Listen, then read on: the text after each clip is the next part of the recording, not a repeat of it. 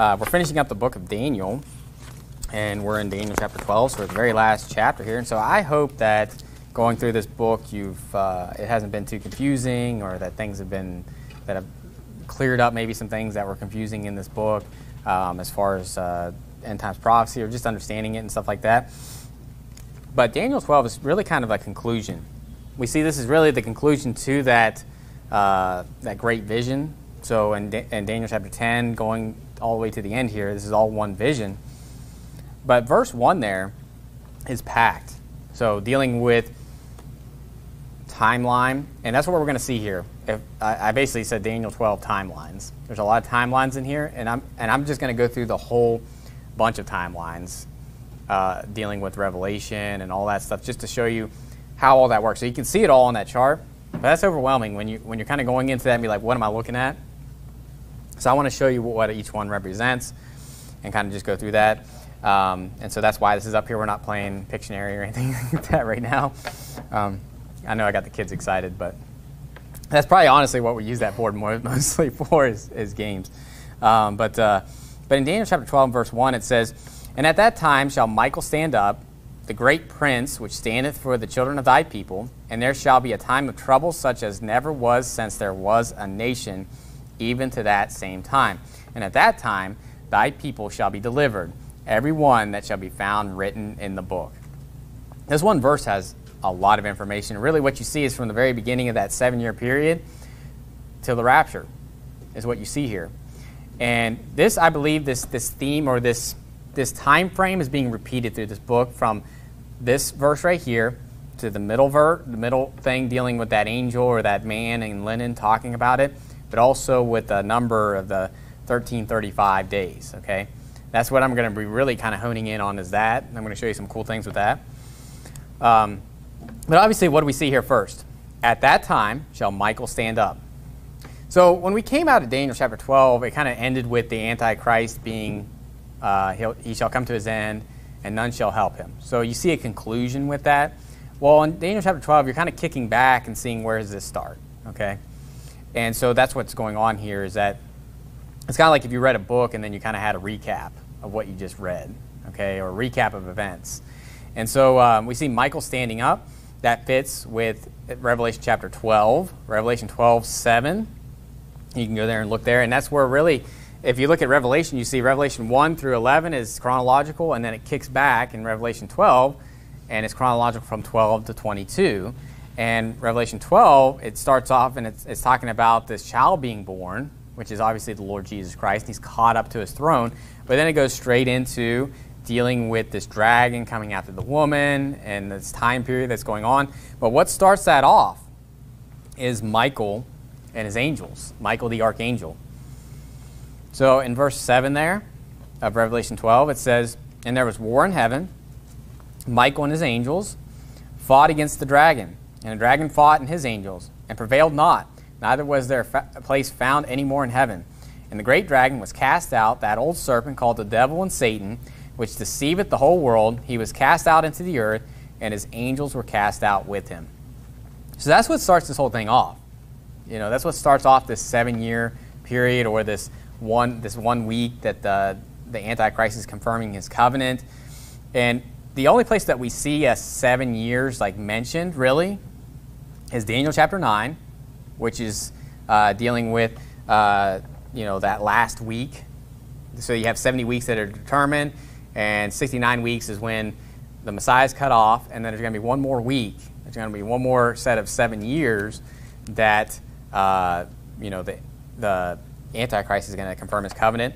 And so, but like I said, when we were going through Daniel, and we saw in Daniel 4 that Nebuchadnezzar was given the heart of the beast for how long? 7 times.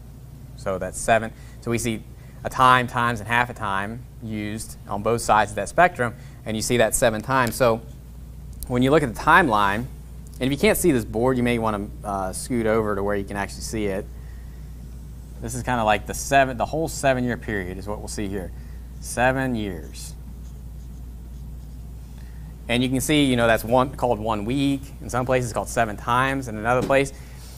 And what we're going to see is that a lot of these other timelines are smaller portions of that 7 years. Okay, So you never see anything more than 7 years, right? All these timelines that you see in Daniel and Revelation, nothing is more than 7 years. And so we're going to get more into that, but I just wanted to kind of start off with that as far as Michael. This is where Michael and his angels, Michael the archangel, makes war in heaven, casts out the devil, and that's what starts this thing off. Okay? And so then it goes on in verse 1 there. It says, "The great prince which standeth for the children of thy people, and there shall be a time of trouble, such as never was since there was a nation, even to that same time. And at that time thy people shall be delivered, every one that shall be found written in the book." Now that sounds very familiar. Go to Matthew 24. Matthew 24. So it says there's going to be this time of trouble, such as never was since there was a nation. Doesn't that sound very familiar to how it states that in Matthew 24 and Mark 13 and just other places? And you say, well, it says trouble, it doesn't say tribulation. Trouble, tribulation, affliction, all those things are interchangeable. I'm going to prove that to you. But if you're going through trouble, you're going through tribulation. Okay? And verse 21, so Matthew 24 and verse 21, it says, "For then shall be great tribulation, such as was not since the beginning of the world to this time, no, nor ever shall be. And except those days should be shortened, there should no flesh be saved. But for the elect's sake, those days shall be shortened." And so we see here that it says great tribulation. Go to Mark 13 and verse 19. Mark 13 verse 19. I want you to see that, we call it the great tribulation, but in some places it calls it great affliction. Okay, so there's nothing wrong with calling it the great tribulation, but it's not really, there is a place in Revelation 7 where it says these are those that came out of great tribulation. But you got to understand, it's not really called it's not like an event necessarily. It's just basically telling you what's going on during that time. And we use that as kind of describing that time of, the great tribulation, right? But really it's just saying they're in great tribulation, they're in great affliction, they're in great trouble, right?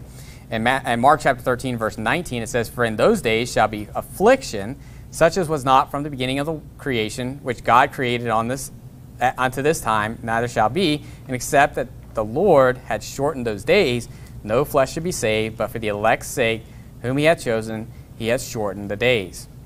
So we see that there's this great tribulation.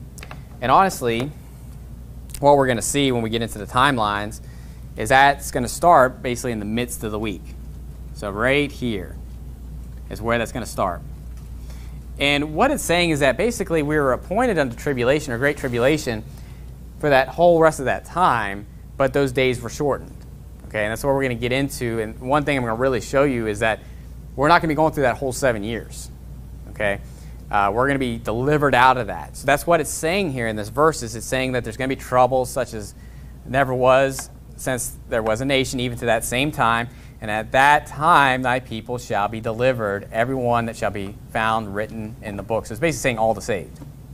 All the saved, all those that are believers, are going to be delivered out of that great tribulation or that great trouble. And what it's stating when it says that in Revelation or Matthew chapter 24 and Mark 13, it's telling you you're going to go through great tribulation, but it's been shortened. Okay, meaning that what we're going to see is that you were given into the Antichrist's hands for a longer period of time, but it was shortened because no flesh would have been saved. So basically he cuts that off and delivers us out of that before the end of it. Okay, or we would have been there for that whole 7-year period. Okay, and so, but Daniel 12 is actually going to show us that timeline as far as when we're going to be delivered out of it. And I'm going to really prove that to you later on. So that if there's anything that I want to really get into is that 1335 days and what that's talking about. But go to 1 Thessalonians chapter 3. 1 Thessalonians chapter 3, because people are all constantly saying this. They're like, well, there's a 7-year tribulation period, which never calls it that, by the way. And then they'll say, well, God hasn't appointed us unto wrath. Well, I thought you said it was tribulation. You know what I mean? Do you see how it never fits like what they're saying? They're like, oh, it's the 7-year tribulation period, but we're not appointed unto wrath. Wait a minute. What they're doing, though, is they're saying tribulation and wrath are the same thing. Okay. Now, obviously, God can pour out tribulation on people, and it would be his wrath. It would be troubling to them, right? Wrath is trouble to them, and tribulation and affliction to them. But what we're dealing with is this great tribulation is on the believers, okay? This is on those that are saved and those that hold the testimony of Jesus Christ. In 1 Thessalonians chapter 3, I just want you to see that we are appointed unto tribulation. We're not appointed unto wrath, God's wrath. And so in 1 Thessalonians chapter 3 and verse 1, it says, "Wherefore, when we could no longer forbear, we thought it good to be left at Athens alone, and sent Timotheus our brother and minister of God and our fellow laborer in the gospel of Christ, to establish you and to comfort you concerning your faith, that no man should be moved by these afflictions, for yourselves know that we are appointed thereunto." And, that's why I went to Mark 13, because what did it use as far as terminology when it's talking about the Great Tribulation? Affliction. Then it goes further. The next verse says, "For verily, when we were with you, we told you before that we should suffer tribulation, even as it came to pass, and ye know." So it gets both of them there. We're appointed unto affliction, and it says we should go through tribulation. Okay, and this isn't a whole sermon on that, but go to 2 Thessalonians chapter 1. 2 Thessalonians chapter 1.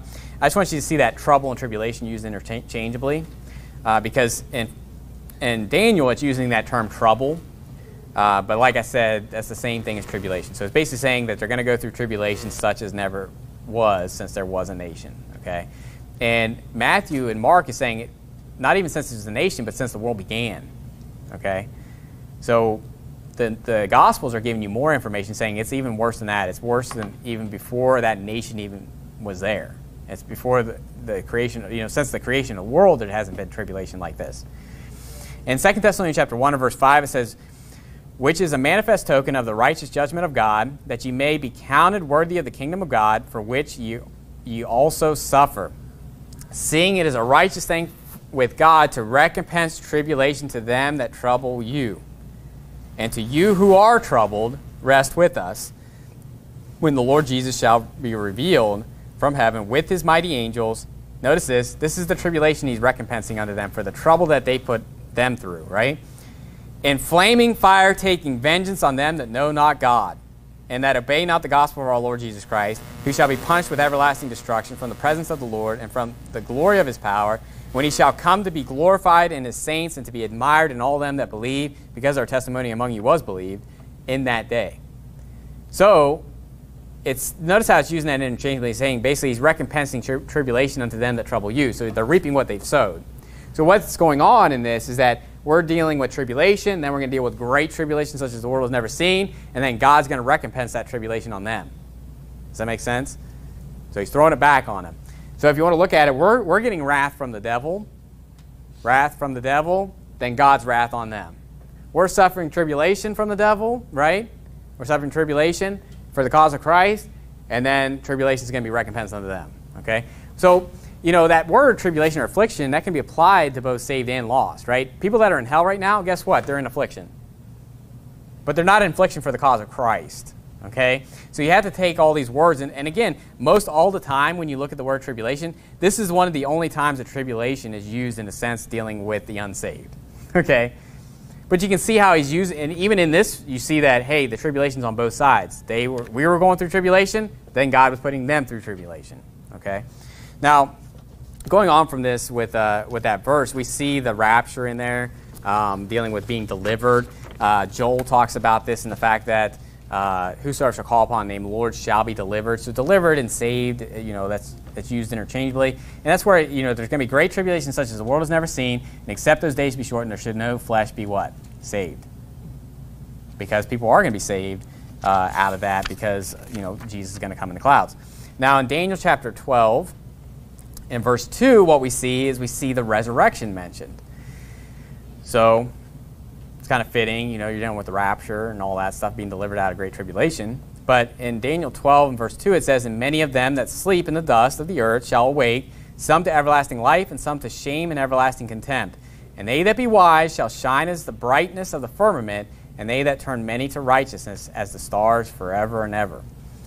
So we see the resurrection mentioned here. Now, again, I preached on this with the sheep and the goats and how this is kind of more so dealing with that last resurrection. Right? We had the first resurrection, which is when Jesus comes in the clouds. That's the first resurrection, where we're caught up together with him in the clouds. But then there's going to be the final resurrection after the 1,000-year reign. All those that have died in Christ for that 1,000 years are going to be resurrected. They're going to have the judgment seat of Christ. That's the sheep. And then you have the goats. That's going to be all unsaved people, all those that are in hell. Everybody that's died in their sins without Christ from the foundation of the world to the end of the world are going to be brought up and judged according to their works at the great white throne judgment. And so that's what you see is the resurrection of the just and the unjust, the resurrection of life, and the resurrection of damnation. Okay? And so this is kind of jumping forward and kind of even showing you the very end, where you're dealing with even the unsaved being resurrected. Okay? So that's what that's talking about. You can always go to 1 Corinthians chapter 15, dealing with that, because it does link very well with the resurrection, dealing with those that be wise shall shine as the brightness of the firmament, and they that turn many to righteousness as the stars forever and ever, because stars are likened unto the resurrection. It uses that as an illustration of the resurrection. So if you look at 1 Corinthians 15, in your spare time you can read through that whole thing dealing with the resurrection. But in 1 Corinthians chapter 15 and verse 40, it says, there are also celestial bodies and bodies terrestrial, but the glory of the celestial is one and the glory of the terrestrial is another. So what is celestial and terrestrial? Well, terrestrial is, like you think of the earth is terrestrial, so earthly body, and then celestial is a heavenly body. So you think of spiritual body and then physical body, right? Fleshly body. And then it says in verse 41, there is one glory of the sun and another glory of the moon and another glory of the stars. Notice this, for one star differeth from another star in glory. So also is the resurrection of the dead. So what are you dealing with? The stars of heaven. You're going to shine as the firmament. But those that turn people to righteousness, meaning that they turn people to Christ to where they're imputed righteousness, right? The righteousness of Christ, they're going to shine brighter than the other stars. Okay, so everybody's a star. Does that make sense? Everybody that's saved, we're likened unto stars. And obviously, who would be the sun? The Lord Jesus Christ. He's the sun of righteousness. So we're never going to shine more than the sun. Okay? But, some stars, you think of the North Star, shines brighter than other stars. And so those that lead more people to Christ are going to shine brighter than those that don't. Okay? Doesn't mean that no one's going to shine, like someone's not going to shine. It just means that one's going to shine brighter than the next. Okay? So it's kind of just showing you that the resurrection is not equal, meaning that it depends on what you did in this life as far as what your resurrection, a better resurrection, as it says in some places. So going back to Daniel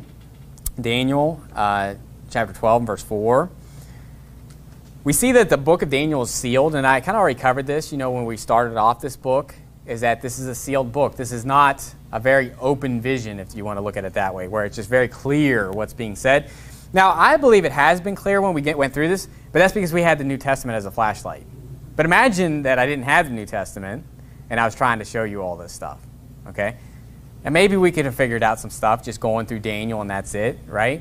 But let's just be honest. The New Testament puts a lot of light, going to the Gospels, going to Revelation, seeing all that stuff. So in Daniel chapter 12 verse 4, it says, but thou, O Daniel, shut up the words and seal the book, even to the time of the end. Many shall run to and fro, and knowledge shall be increased.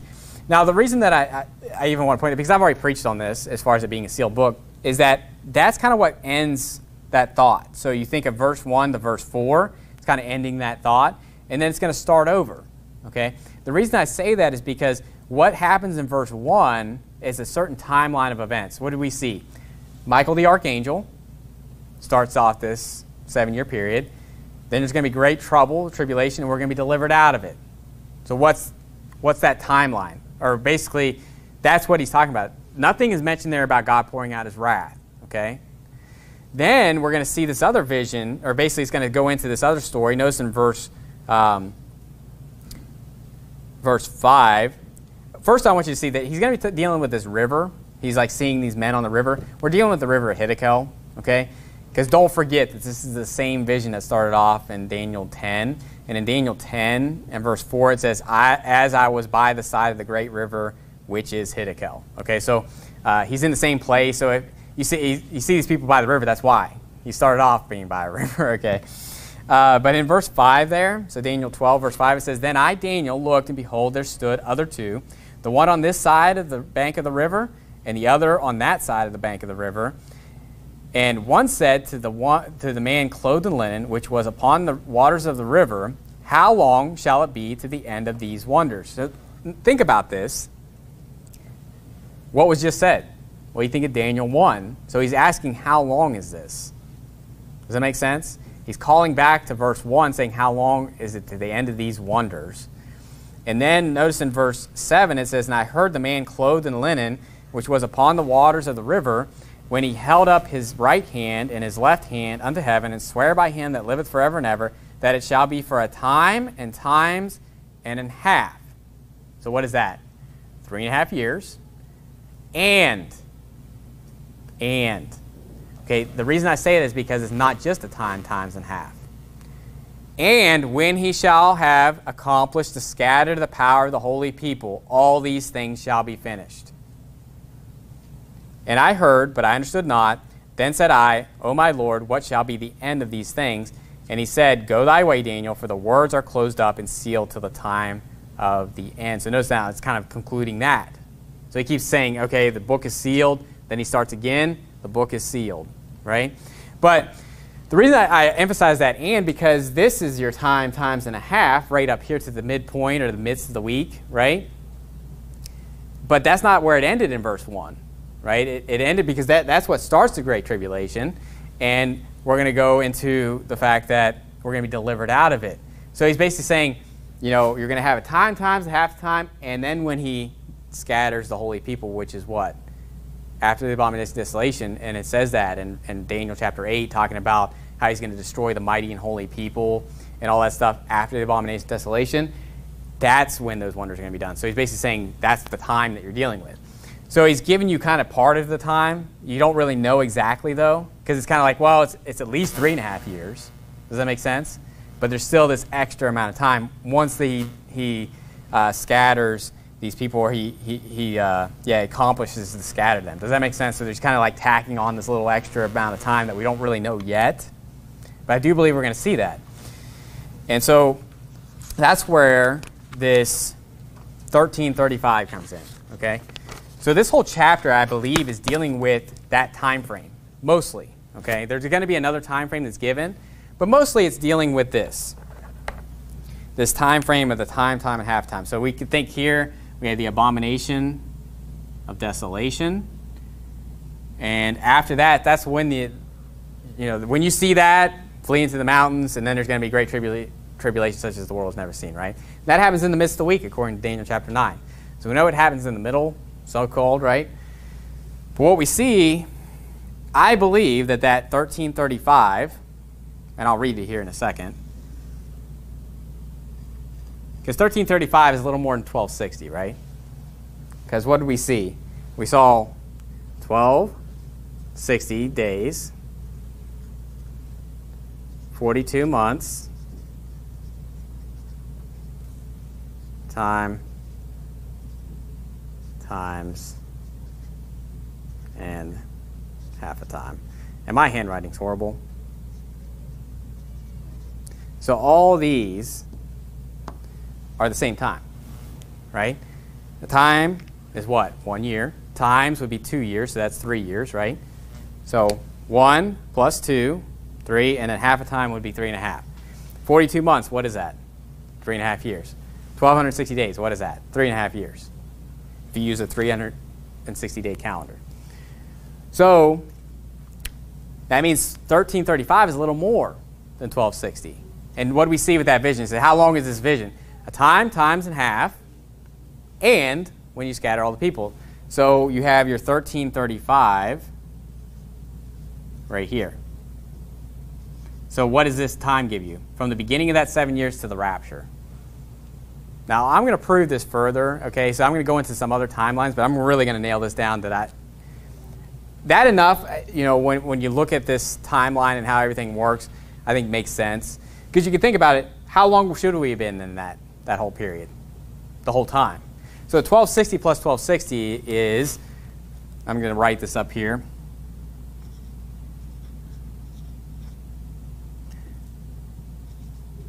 2,520 days. Okay, so that's 1260 plus 1260. That's how long we should have been in that, right?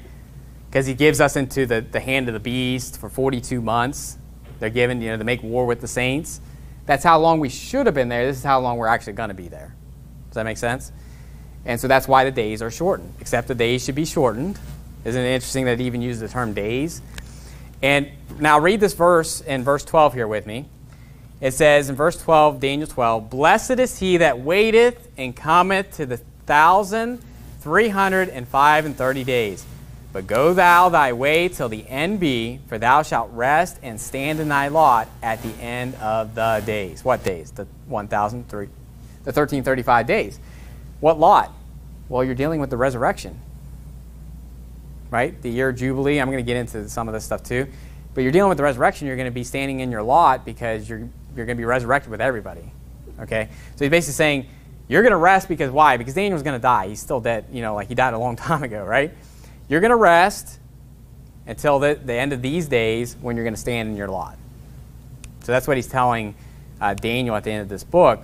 And so, blessed is he that waiteth. Now, that's an interesting phrase. Waiteth, those that wait on the Lord. But that terminology is used a lot when it's dealing with waiting, for his second coming even. But there's so many places you could go for that. I'm just going to read some, just some famous ones.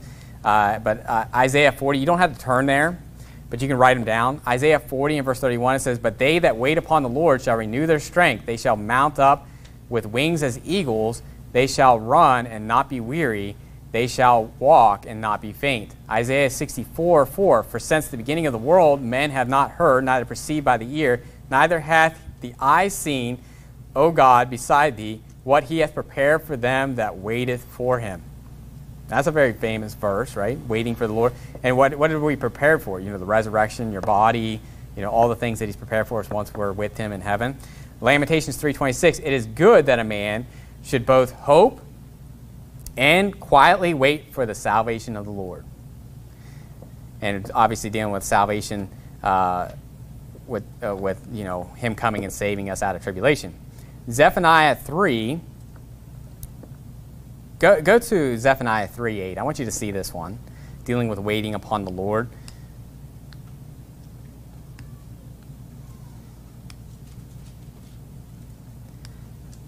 So again, if you think about this, Daniel 12:12, that timeline, I believe is calling back to Daniel 12:1. I believe it's also calling back to that vision that he sees with those two men on the riverside. That's basically the timeline he's given them, right? So in the middle of the chapter, he's kind of giving them part of it, right? He's giving them some information, though. He's saying basically 3.5 years in, then he's going to start scattering, the holy people. So he's kind of giving you a little bit of information when that's going to start, the scattering. And then, at the very end of the chapter, he's like, oh, by the way, that's 1335. That's the whole timeline. So that's your 3.5 years or your 1260 plus 75 days. So that's why when you look on that chart over there, you see that 75 days of great tribulation. That's where we get it from. It's this 1335, okay? And so you have the 3.5 years of tribulation, or what I would call the beginning of sorrows, right? Which would be affliction and stuff that's going on in the world. But then you have the great tribulation, which he's coming after the saved, okay? And that's where people are getting beheaded for the cause of Christ and everything that's going on. But in Zephaniah 3:8, it says, "Therefore wait ye upon me, saith the Lord, until the day that I rise up to the prey. For my determination is to gather the nations, that I may assemble the kingdoms, to pour upon them mine indignation, even all my fierce anger. For all the earth shall be devoured with the fire of my jealousy." That sounds like the day of the Lord to me. Now, obviously, that book is dealing with the day of the Lord in a lot of cases. But if you think about this verse, then look up and lift up your heads, for your redemption draweth nigh. This whole idea of looking for his salvation and waiting for his salvation. And I have so many other verses I could show you on that about waiting for the Lord. It deals with that when it's dealing with we're waiting for the redemption, to wit the redemption of our body. Right? What is that? The resurrection. What happens at 1335? The resurrection. And so I want to show you some other timelines here. So again, what do you get when you have that? Well, you have this time frame from the middle to here of great tribulation, which is 75 days. So that's where we get that. So what is that, like a month? That's like 2.5 months, that you're dealing with there. So 75 days, and then this other half would be your 3.5 years, right? This would be your 1260.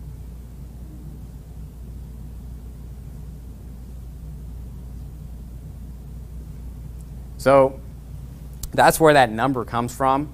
And so that's where you get that little red area on that chart over there. Now, the next thing that we see in this chapter, so we see that 1335, but we also see this other number in chapter 12, verse 11. And I'm going to go through other ones, too, that aren't in this chapter, because I just want you to see like where all these numbers go in when you're looking at Revelation 12, when you're looking at Revelation 13. But in Daniel 12:11, it says, "And from the time that the daily sacrifice shall be taken away, and the abomination that maketh desolate set up, there shall be 1,290 days." So that's where you go from the abomination of desolation. So notice how it's giving you that marker. It's saying, okay, from the abomination of desolation, so what's that, the midst of the week, out to the very end. And that's where it goes out just a little bit further, okay? So this would be technically 1260, right, to the end of that 7 years. And then you have the 30 days there. And that whole thing would be 1290. And you may ask yourself, why is it 1290? Why isn't it just 1260? Well, you got to think about, if you use 360-day years, how many days are actually in a year where we're going around the sun? It's actually like 365.25, right? That's why we have a leap year where we add a day to February, right? So we have sometimes it's normally 28, right? I'm going to ask you guys because I don't know, I'm just having a moment where I'm blanking out here. But then you have a 29 every 4 years. But it's not always 24 because it's not exactly that either. Okay, it's not every 4 years necessarily. Sometimes there's a little bit difference there. So anyway, all that to say is that if you were to add up, 7 years of 360-day years, you're going to be off a little bit. Okay, so if you think about it, let's just take 365 days, right? If we were looking at our calendar, so if you're doing 360 for 6 years, how many days are you missing? 30. That means that next year you're going to add on 30 days. Does that make sense? And some calendars actually do this because they do this 360-day calendar, and what they have to do is add on a month. And what that does is recalibrate you to because if you didn't do that, you'd have springtime and fall, and you'd have summer and winter, because you're basically not keeping up with the rotation around the sun to where your seasons are going to be off. And so that's what you have is after 6 years, you've lost 30 days. There's 30 days you need to pick up, so that's what's going on there. So technically, that 1260, 1290 is your actual 7-year period. But what we're going to see is that 30 days is important because there is a time frame after when the Antichrist is taken out of power and all that stuff. That stuff's going on, okay? And I do want to go into those timelines a little bit. So I know this is kind of deep and it's all timelines and stuff like that, but I want you to see where all that stuff's coming from. So when you look at that chart over there, it's not just, a whole bunch of stuff you can't really grasp, right? So first I want you to see too, so we see that timeline, you see all these days but see how the abomination of desolation is kind of like your marker? That middle point, that's kind of like always where you're looking at as far as either going to it, coming from it, or whatever, right? Well, go to the Revelation chapter 12. Revelation chapter 12, I'm going to show you where that first 1260 is mentioned.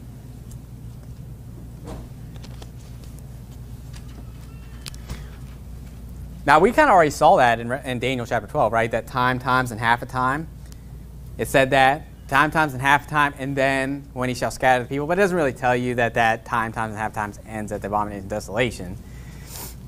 Well, Revelation chapter 12, and verse 6, it's going to give us that time period. And for sake of time, I don't have time to go through that whole chapter and go into chapter 13 and all that stuff, so you're just going to have to bear with me and study this out when you see this. I just want to plaster these timelines on here, and you can look at it later and see, okay, this makes sense and all that. So Revelation chapter 12, verse 6, it says, "And the woman fled into the wilderness, where she had a place prepared of God, that they should feed her there 1,260 days." Now go down to verse 14, because it's going to repeat this, but now it's going to use a different terminology for that same period of time. And it says, in verse 14, and to the woman was given 2 wings of a great eagle, that she might fly into the wilderness, into her place where she is nourished for a time and times and half a time from the face of the serpent. So this is that first 3.5 years. And what do we see? 1260 and a time, times, and half a time. So you see how that's used interchangeably? I'm using days just for sake of argument here, just to keep it all consistent on here. So we're going to use that 1260. That's what you see right here. So Revelation 12, 1260, that's when the dragon is wroth with the woman, right? And he's going to make war with the saints. And then hold the testimony of Jesus Christ. Oh, that's interesting, because that's the next thing that happens, is that 75 days of great tribulation. Going on from that in the next chapter, in chapter 13, we'll see the second half. So in Revelation 13, verse 5, it says, and there was given unto him a mouth speaking great things and blasphemies, and power was given unto him to continue how long? 42 months. 42 months. 42 months. Now, turn to Revelation. Keep your hand in Revelation, obviously. We'll be back there. But turn to Daniel chapter 7. Daniel chapter 7. Because notice how he's given 42 months, and then he's going to make war with the saints. It talks about in that same chapter. So 42 months, what is that? That's your 3.5 years. But Daniel chapter 7, verse 25, it's going to say that, but it's going to use a different way of saying the same time. And so Daniel chapter 7, verse 25, it says, and he shall speak great words against the Most High. Sound familiar? Same thing that's said in Revelation 13. And shall wear out the saints of the Most High, and think to change times and laws, and they shall be given into his hand until a time and times in the dividing of time. So it's just a different way of saying the same thing, right? 42 months, or a time, times, in the dividing of times. Now, you don't have to turn there, but in Revelation 12, those same witnesses, the witnesses, actually turn there to Revelation 11. Because I want you to see that all these times, actually the 42 months, the time, times, and half a time, and the 1260 are all used to describe the same exact amount of time, which is that second half. That's this right here. This second half. This is how long the beast has 1260. This is how long the beast has, and the power, he's given power for that long amount of time. 42 months, a time times half a time, or what we'll see, the same amount of time that that's going on, these 2 witnesses, which I believe is Moses and Elijah, are given 1260 days. So in Revelation 11, verse 1, notice what it says, and there was given me a reed like unto a rod, and the angel stood, saying, rise and measure the temple of God and the altar, and them that worship therein. But the court which is without the temple leave out, and measure it not, for it is given unto the Gentiles, and the holy city shall they tread under foot 42 months. So notice, there's your 42 months again, right? So that's when the Antichrist comes into power. They're going to tread underfoot the outer court, right? Then it says, and I will give power unto my 2 witnesses, and they shall prophesy 1,260 days, clothed in sackcloth. So notice how it's that 42 months, that 1260, and that time and times and the dividing of time is all used interchangeably. And it's talking about the beast having power, but also these 2 witnesses are going to be there. So the 2 witnesses are given this amount of time. The beast is given this amount of time. And it says we're going to be in his hands for that amount of time. But remember, those days are shortened, right? That's how long we should have been in his hands. But it was shortened, so it only lasted that much. Or it will only last that much, right? So a lot of this stuff is kind of used in past tense, like it's already happened. But that's why, you know, when it says the days are shortened, that's what it's talking about. We didn't go through that whole 1260 days of great tribulation with the beast, or we won't go through that whole amount of time because we're going to be delivered out of it, okay? Now, go to Daniel chapter 8. Daniel chapter 8. If you have any questions on this, let me know. My drawing's horrible. Like my writing skills are horrible. That's why they made computers for me as an engineer to be able to do that.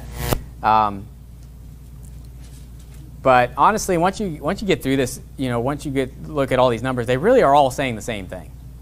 Right? Do you see how all those numbers I showed you? I showed you Revelation 13, Revelation 11, Daniel 7, and it's all talking about the same time. It's just using different terminology. It's saying 1260 as far as 1260 days, 42 months, a time, times, and dividing of time. And like I said, the reason you say, well, why does it keep using all that? Because you can't mess that up. When you use them all interchangeably like that, guess what? There's no other way to look at this besides it's 3.5 years, right? And we saw, also that you had 1260 that starts this thing off, abomination, desolation, 1260 that goes all the way to here.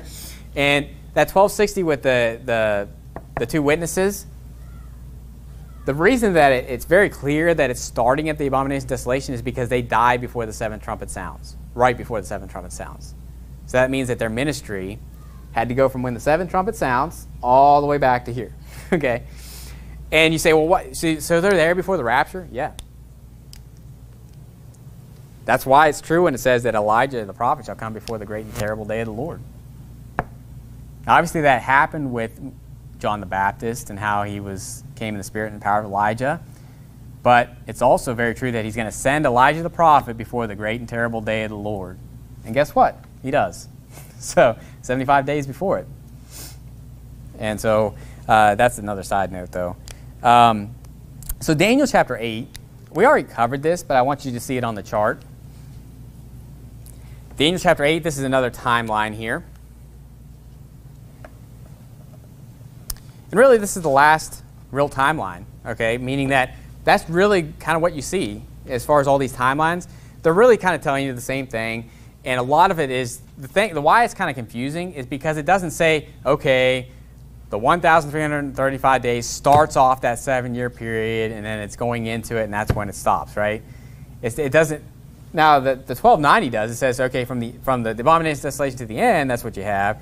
And so you have to kind of like think it out and make sure it all fits, okay, when you put all these in there. Now, in Daniel chapter 8 and verse 13, it says, Then I heard one saint speaking, and another saint said unto that certain saint, which spake, How long shall be the vision concerning the daily sacrifice and the transgression of desolation, to give both the sanctuary and the host to be trodden under foot? And he said unto me, Unto 2,300 days. Then shall the sanctuary be cleansed. Now, this ties right in with where we're dealing with Revelation 11, where it's going to be trodden underfoot for 42 months. Well, what's that mean? Well, after 42 months, it's going to be cleansed. Okay? So when's that happen? Right here. At 42 months, it's cleansed. Because the seventh trumpet sounds, what happens? The kingdoms of this world are become the kingdoms of our Lord and of his Christ. So he cleanses that. But see, this one goes, this is your longest number, okay, besides the 7 years. But again, this 2,300 days. You see how that's still smaller than that? So the 2,520 days. And so you take that number and you go all the way back, almost to the beginning.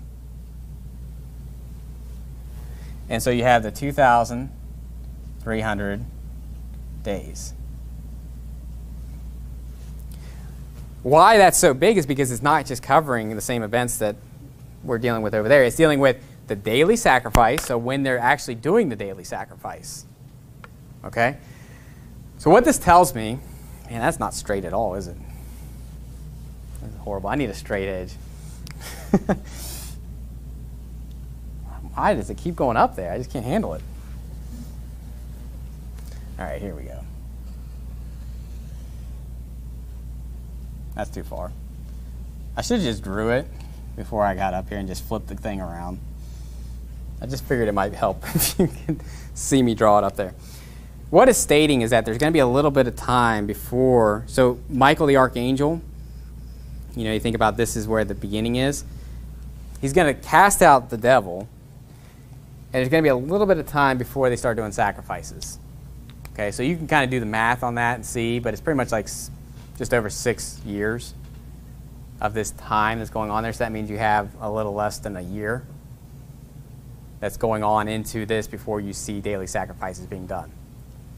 Now, that's not to say, remember that Jesus said that when you shall see the abomination and desolation spoken of by Daniel the prophet, then, so basically that's kind of like your big marker. When you see him being revealed in the temple, there's no doubt then, right? Because they could start doing daily sacrifice today and then it gets taken down and all that stuff. And it's not the true, right? Because there's always imposters, there's always people trying to do self-fulfilling prophecies, all these different things. But what it's basically stating is that, it's pretty much at the beginning of that 7 years. Not quite. They start doing the daily sacrifices. Because you may ask yourself, well, the daily sacrifices are done. What's this dealing with then? Well, I believe this number is actually telling you when that even starts up again. Does that make sense? They start doing the daily sacrifices, and then it's taken away. That happens right here. So it's giving you this information as far as what's going on through this whole period. It says the transgression of desolation is set up. So the daily sacrifices, sacrifices are done away with. And then they set up the abomination of desolation. And then all the way to when they tread underfoot the court and all that, it says in Revelation 11 for 42 months, and that's when it's cleansed at the end of that. So that's really all your timelines. Okay? But it all fits within that 7 years, right? So you see that 42 months and all that. So you just got to figure out which end it's on, right? Where you at with that. Now, when it comes to that cleansing, go to Revelation chapter 10. Because I want to show you that 30 days has significance. There's a reason for that 30 days or like why it's there. What's that extra 30 days there for? Because the cleansing and the end of the 42 months happens at the day that the seventh trumpet sounds. But that's not the end of everything that's going to happen. Does that make sense? There's still stuff that happens after the seventh trumpet sounds. You have Revelation 17, 18, and 19 going on before you have the 1,000-year reign. Okay? Now, in Revelation 10 and verse 5, I know I already preached on this, or I was teaching on this whole aspect of this before, but in verse 5 there it says, "And the angel which I saw stand upon the sea and upon the earth lifted up his hand to heaven, and swear by him that liveth forever and ever, who created heaven, and the things that therein are, and the earth, and the things that therein are, and the sea, and the things which are therein, that there should be time no longer, but in the days of the voice of the seventh angel, when he shall begin to sound, the mystery of God shall be finished, as he hath declared to his servants the prophets." And that's what we see in Revelation 11, that after the sixth angel's done, that second woe, it says the seventh angel comes quickly, and that seventh angel sounds, and immediately when that angel sounds, the kingdoms of the world are become the kingdoms of our Lord and of his Christ. But there's things that are happening. There's going to be great hail. The cities are going to fall. And basically, the time that, when that happens, notice it says the days. The days of that seventh angel. So that means it's not just one day. It's not like the angel just has one day to do all of the things. But what it's saying is that when he begins the sound, that's when time shall be no longer. What time? The times of the Gentiles. The times, when that trotting underfoot is done. And actually, I've actually changed my my thought process on the times of the Gentiles. I actually believe that didn't start when the New Testament started. I believe that's talking about from the Tower of Babel on. Because it's talking about the nations, and if you think about it, that seven-headed dragon is what you're dealing with when you're dealing with that's done. And you think about the image that's taken out, what's taken out? It's taken out at the feet, and everything above it falls. So basically, if you want to see the ends of the times of the Gentiles, you're dealing with, it's not talking about Old Testament, New Testament, or anything like that. I don't think. When I've been looking at this more, I more so think it's dealing with that seven-headed dragon being destroyed. Because what's destroyed? Babylon's destroyed, and the dragon's taken out, the Antichrist is taken out. That whole one world government system is finally taken out. And so that's, I believe you would see as the time of the nations, if you want to look at it that way, or the time of these seven-headed dragon nation thing that's been going on throughout time. That's when that ends, okay? And you can disagree with me on that if you want, but that's kind of where I stand on that as far as the times of the Gentiles go. But the 30 days, what's interesting is if you look at Revelation 18, you say, well, is that enough time to get everything accomplished? Well, Babylon's taken out in 1 hour, so yeah, I think it's enough time. Okay, so look at Revelation chapter 18. I just want you to see that. Because you read Revelation 17, 18, and you're like, man, a lot of time is taking on, since the seven trumpets sounded. Not really, okay? Now, there's a lot of stuff that happens, but it happens in 1 hour. So it doesn't even take a day for Babylon to fall. It takes 1 hour. And so in Revelation 18 and verse 9, it says, "And the kings of the earth who have committed fornication and live deliciously with her, shall bewail her and lament for her. And when they shall see the smoke of her burning, standing afar off for the fear of her torment, saying, Alas, alas, that great city, Babylon, that mighty city, for in 1 hour is thy judgment come. So that doesn't take much time, so I think we can fit that in that 30-day period.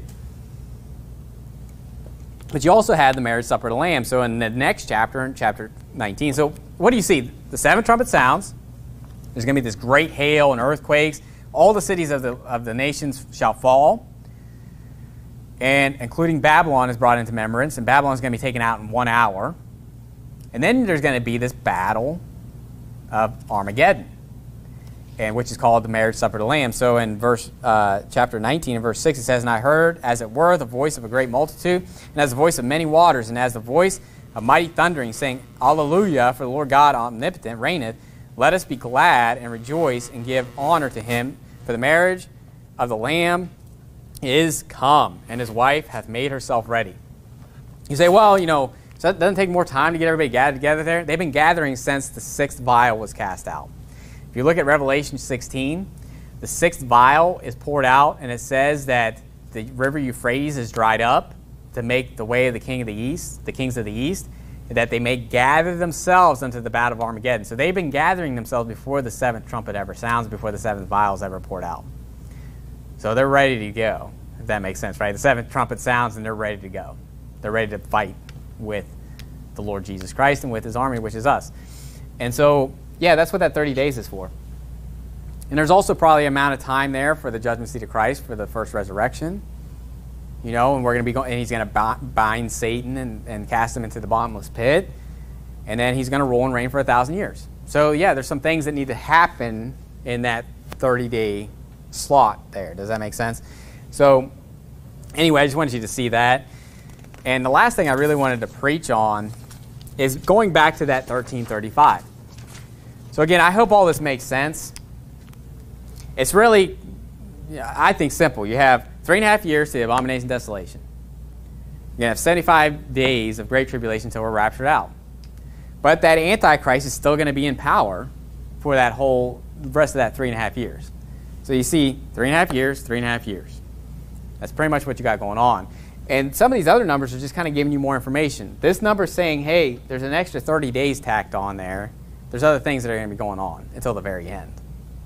That's where you have Babylon being destroyed in 1 hour. That's where you have the Battle of Armageddon that's going on. So it's kind of giving you that information. This is telling you, okay, there's going to be daily sacrifices that are going to be given, and it starts close to the beginning of that 7-year period.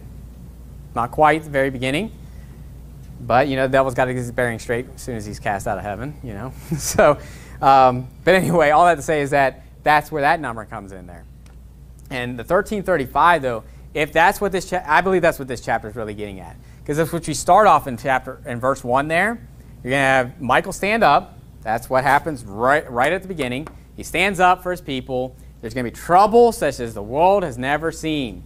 Great tribulation such as the world has never seen. But then we're going to be delivered out of it, all those that are written in the book. So anybody that's written in the book of life, all the saved, are going to be delivered out of it. Then he talks about this angel, this man on the side of the river, each side of the river, and he says, how long until these wonders? He says, a time, times, and half a time. And when he shall have scattered all the holy people. So the scattering of the holy people is what you would call the Great Tribulation. And at the end of the chapter, he gives you the actual timeline of that. Does that make sense? So chapter 12 is really mostly about that 1335. Okay? And so at the end, he's kind of like, here's the number. You're gonna rest, but you're gonna stand in your lot at the end of those days, right at the end of the days, because we're all gonna be standing in there. Daniel will be there with us. So will Moses and all the prophets and everybody that was saved from the foundation of the world. Now, what I want to do is prove this even further to you, that this 1335 is dealing with the rapture. Okay. Now, there's 3 stories in the Bible that I believe will show you this, show you the similar amount of time as far as going into the tribulation that we would be taken out. So I'm going to erase this. So, not that you're really sad about that, because it wasn't a great work of art. But Yeah, that's why we have the charts over there, because they're really well done and on a computer. But hopefully when you go look at that chart, you can be like, okay, I see where that number came from, and I can see how that fits. So how long was the 7-year period? If you have two 1260 days, right? Two sets of 1260.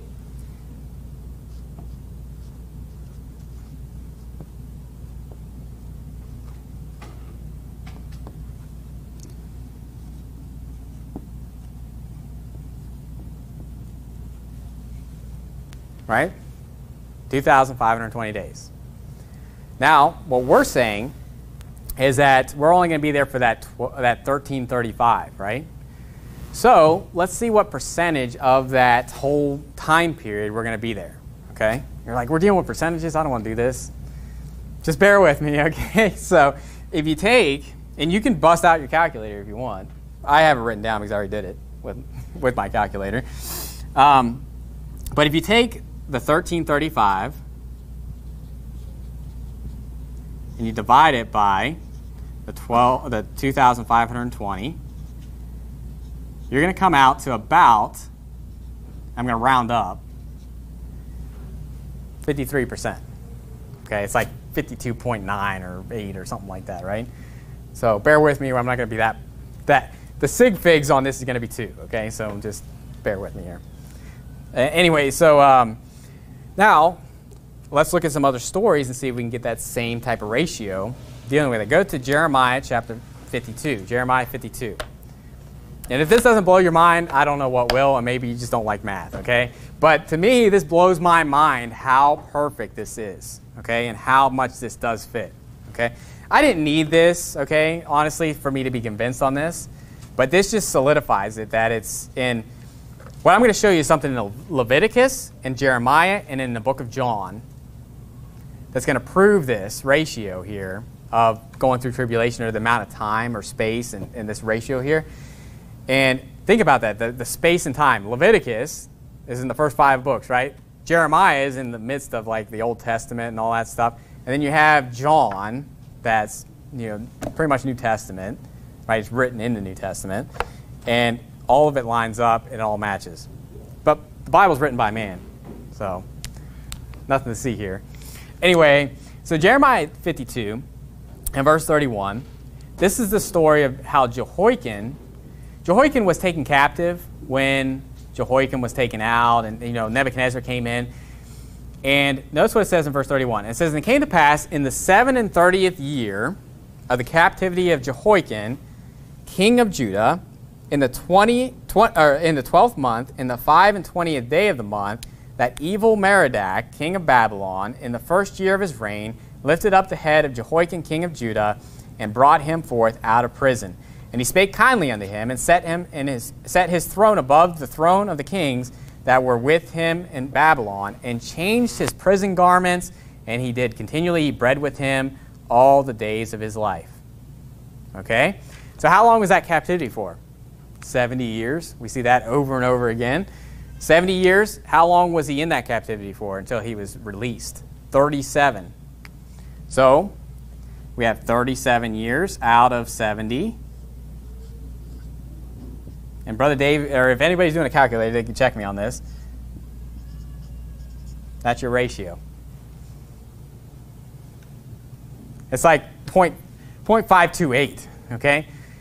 And it all round up to that, okay? If you're rounding up, that's where it would come to, okay? Now, even in this story, think about this. You're in captivity, so you're in tribulation, you're in trials, and then you're taken out. He's given new garments.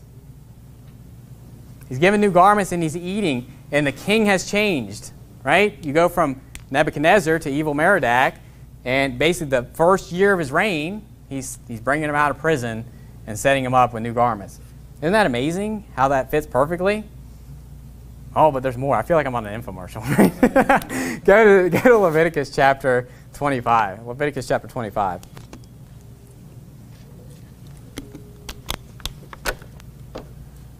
Never thought math could be fun, right?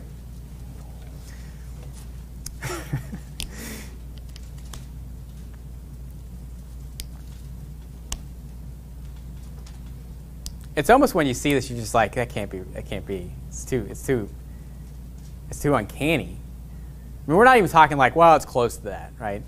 Let's say it's like 0.54, 0.55. You'd be like, well, that's close. It's literally the same. Like, do the numbers, you know. It is literally the same thing. Now, go to Leviticus chapter 25, verse 9. It says, "Then shalt thou cause the trumpet of the Jubilee to sound on the 10th day of the 7th month. In the day of atonement shall ye make the trumpet sound throughout all your land."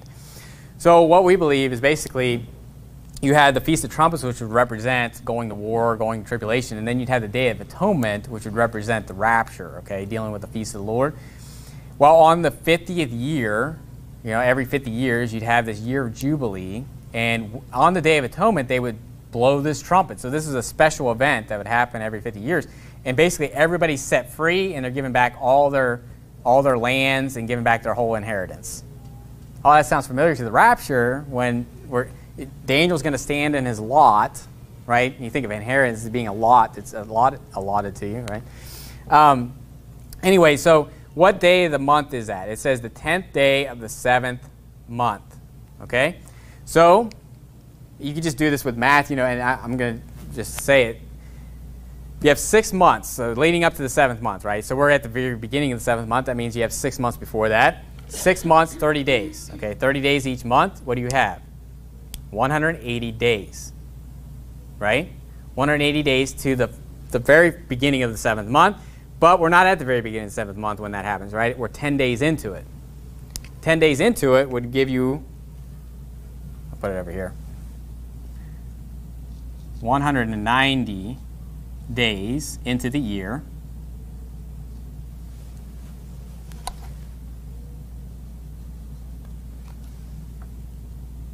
$190 days into the year. And how many days are in the year? When we're dealing with biblical prophecy and all these different things, or how they did it, 360. 360 days.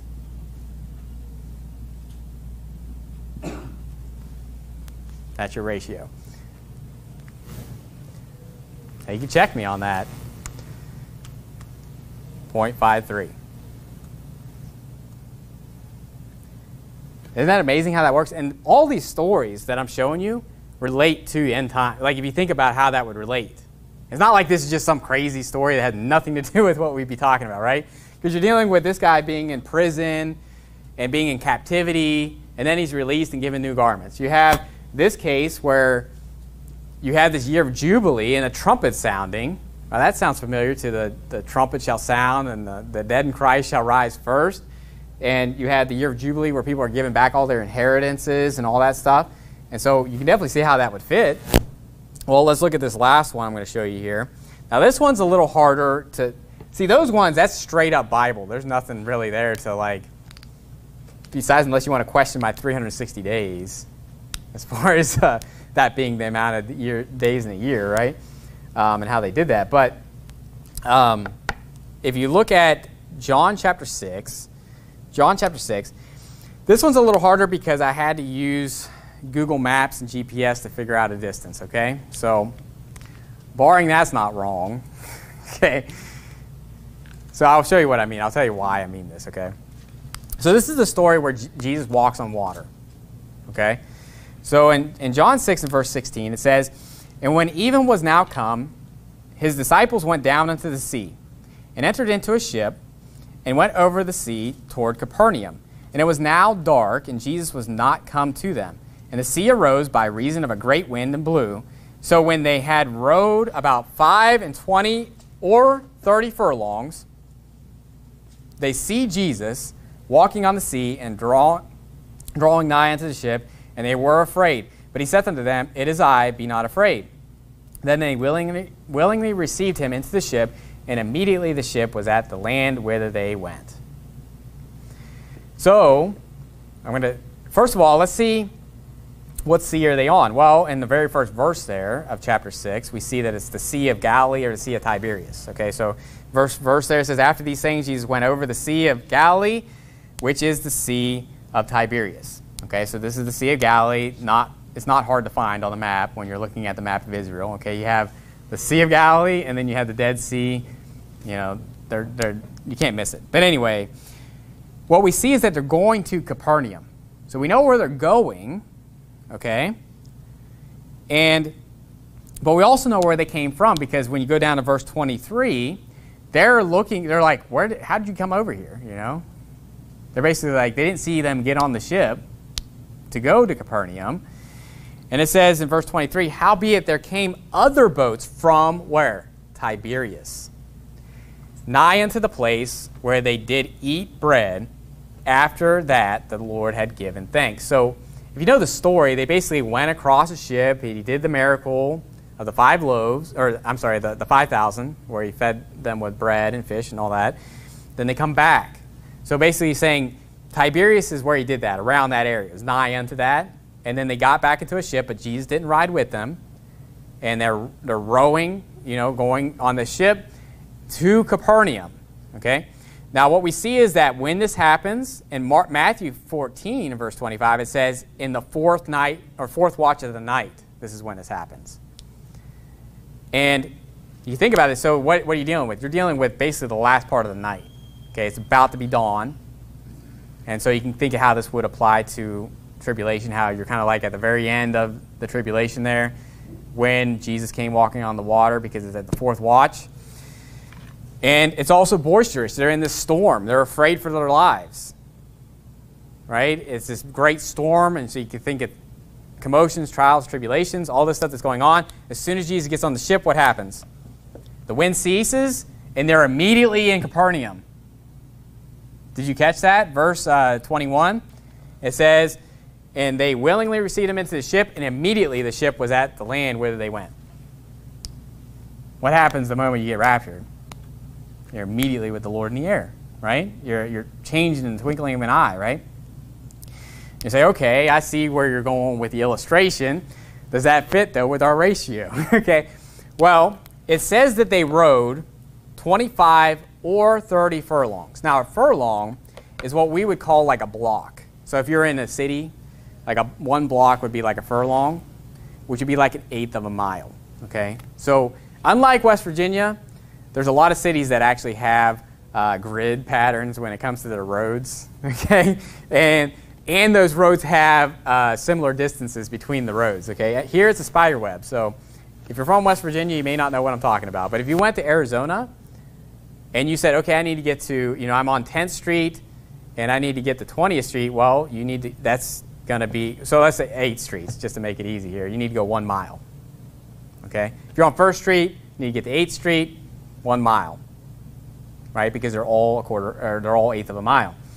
So, knowing that, if you just looked up the distance from Tiberias, so I'm going to do my drawing skills here. I didn't get a picture. I should have just got a picture. So if you look at the Sea of Galilee, it's kind of like this. I'll make it like that. All right. So Tiberias is right here, and then Capernaum's like right here. Okay? Similar, somewhere around there. So basically they got on a ship and went there like that, instead of going around the land. Okay? So they got on a ship. Here's Tiberias. Here's Capernaum. That straight line right there is 6.33 miles. Okay, so that's if they just straight shot went there on the ship, right? So 6.33 miles, if you convert that to furlongs, which means you're breaking it down into 1/8 of a mile. Does that make sense? So you basically just multiply the 6.33 by 8. Okay, not to get too crazy with math here. That'd give you 50.64 furlongs. Okay? So that's the whole distance. The whole distance, 50.64 furlongs. Now, what's interesting about this passage is that it says 25 or 30. So 50.64, 50.64. So do you see that? It doesn't give you a definite, like they were exactly at such and such furlongs. They're at 25 or 30. So 25 gives you this ratio, and 30 gives you this ratio. What's in between that ratio?